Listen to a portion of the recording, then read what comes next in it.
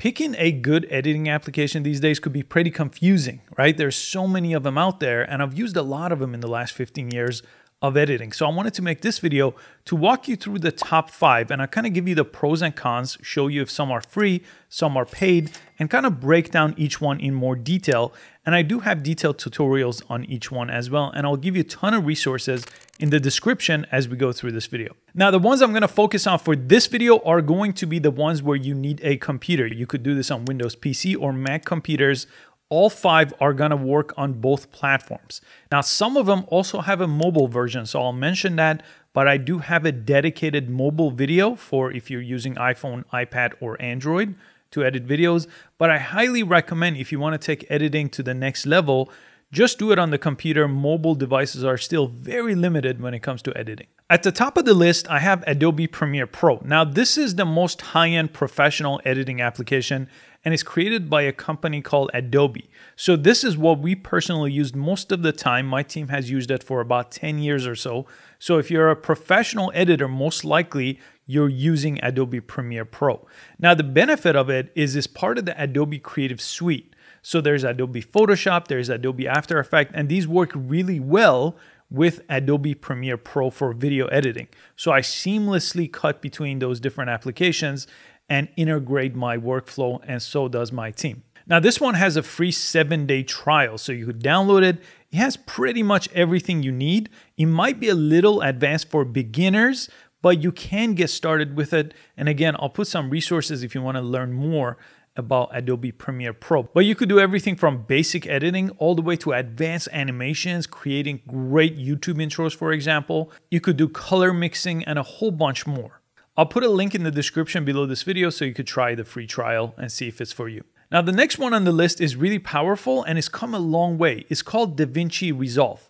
Now, DaVinci Resolve used to only be for professionals to color grade, to basically give a look to your video as far as the color of the video, but now it's a full-blown video editor and one of the most popular. And the benefit of this one is it's actually completely free to get started with, and you could stay with the free one forever. Premiere Pro, for example, is free to start with, but then you have to go to a monthly subscription if you want to keep using it. And it's a good point to mention this website called Envato Elements that will basically take your editing to a whole different level if you're using DaVinci Resolve or Premiere Pro.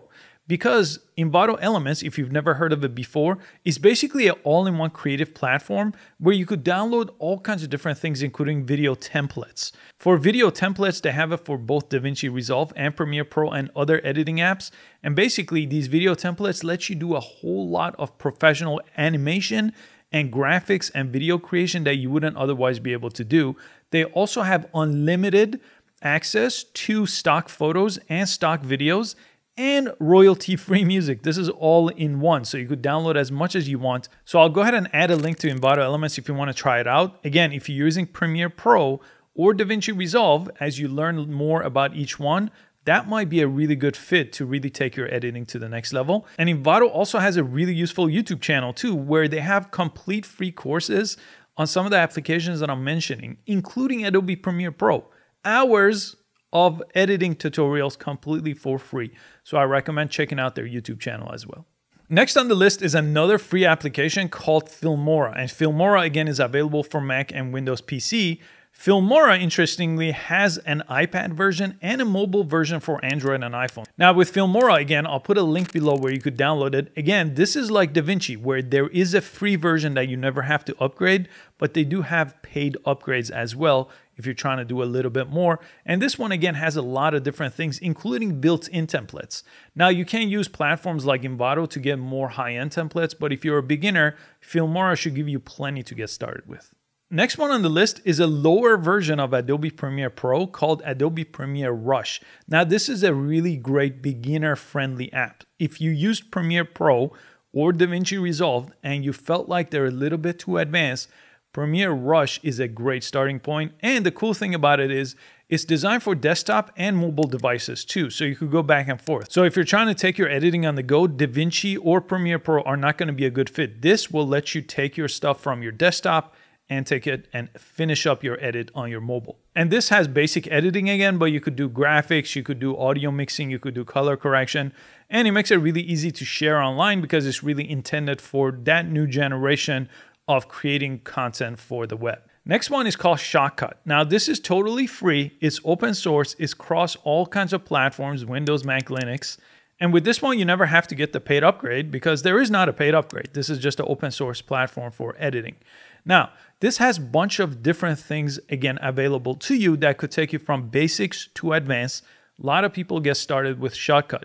Now, the only downside of Shotcut is because it's open source and because it's completely free, it's going to be limited on the amount of upgrades and the amount of advanced editing that you're going to be able to do with it. And I found it a little bit more glitchy, but I think because the fundamentals of editing apply, so the way you cut and the way you trim and the way you edit a video still is the same as all the other platforms. So once you learn it, you could then evolve to one of the other ones I mentioned previously. And there's two other really big apps that I did not mention. One is called Final Cut Pro and the other one is called iMovie. And the reason I didn't mention them in this video is because those are only limited to Mac computers.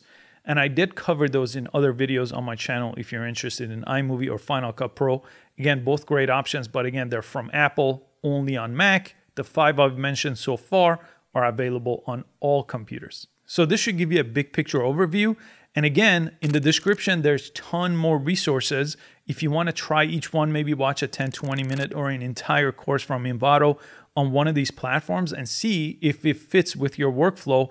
And you just have to choose one editing platform. I do this for a living, so I jump between different editing platforms, but you really need to learn one and you could stick with it for a long time. So hopefully this was a helpful overview and I'll see you on the next video.